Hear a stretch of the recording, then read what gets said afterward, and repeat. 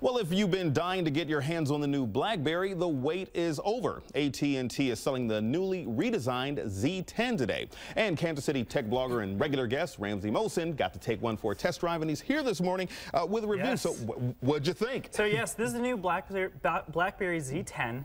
And it's a big deal because BlackBerry is putting a lot into this to perhaps redefine the company. I think several years ago, people knew them to be the email tried and true device. Right. Everyone in sort of a corporate setting would use them. So this is the new phone. It's called the Z10. It looks a lot like the iPhone.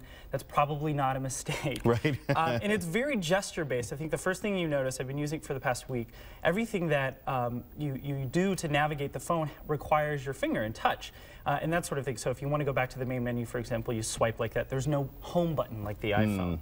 Now, one of the things I thought was really fun and it's sort of unique in comparison to other phones is the camera. And so we'll take a picture of you real quick, and I want to show you time shift. How about this?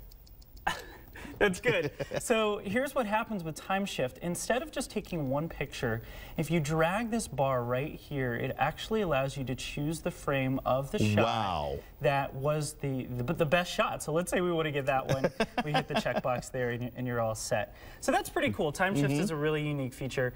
They did try one thing that is different than other phones like Android and iOS, where they've consolidated all of your messages in what's called the BlackBerry Hub. So if you get a Facebook message or an email or a tweet, it all is in one long sort of laundry list of messages, and that way you don't have to jump into different apps and that sort of thing. While that seems really, really cool, I found in the past week in using this, sometimes it's a bit cumbersome to have everything in one place. You kind of like keep separate inboxes. But you know, overall, it's actually a pretty impressive phone for BlackBerry. Is it better than Android and iOS? I'm not sure. It is a step in the right direction. For the past week, I've enjoyed using it. There are times that apps have crashed, so it's not quite as stable as perhaps it needs to be just yet, but definitely a step in the right direction for BlackBerry. Okay, so let's put it out there. Thumbs up or thumbs down from you?